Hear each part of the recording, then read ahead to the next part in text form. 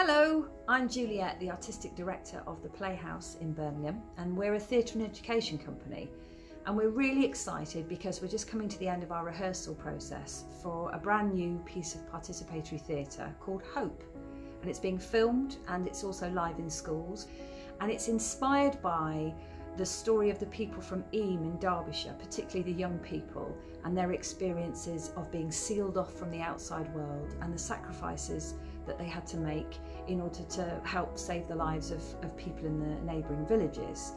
Now, this is a fully participatory drama, even if it's recorded, and we are hoping that it's going to allow the children space to look at their hopes and fears for the future and to look at their different experiences of COVID, but through the protection of fiction and a story. And it's all going to focus on a girl of 11 called Hope, who lives in the village of Eyam, and she takes us on a journey into her diary. And those diary extracts are kind of a portal to the children entering the story as her friends and dealing with some of the problems that she has to face and helping her to make sense of what's happening to her. I'm Hop Greenwood and this is my diary.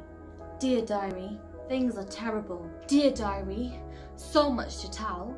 Dear diary, this is the saddest day ever.